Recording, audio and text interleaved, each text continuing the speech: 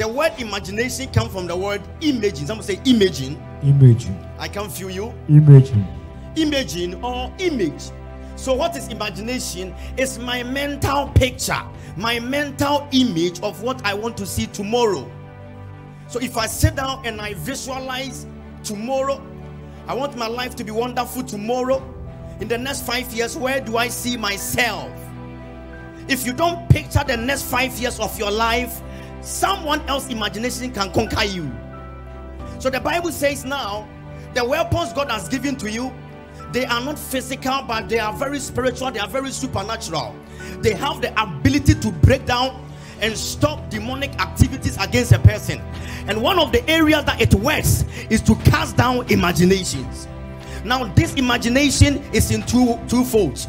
The imaginations are from your own self about your own life, or the imagination of people about you. So as you are busy with your life, moving up and down with your life, what is another person's imaginations about you? Has somebody sat down to imagine the day they will come to your funeral? Now the dangerous thing about imagination is that when somebody is having imaginations, you don't know. They can be smiling with you, but they have an imagination. They can be hugging you, but they have an imagination.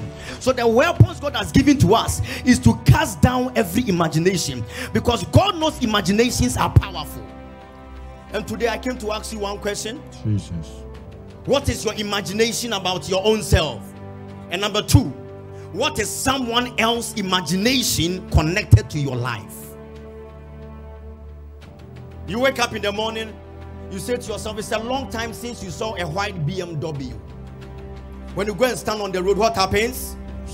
What happens? You see it. What happens? You see it. If you are able to imagine a white BMW and you saw it, why don't you imagine a better life for you and you will see it? That's right.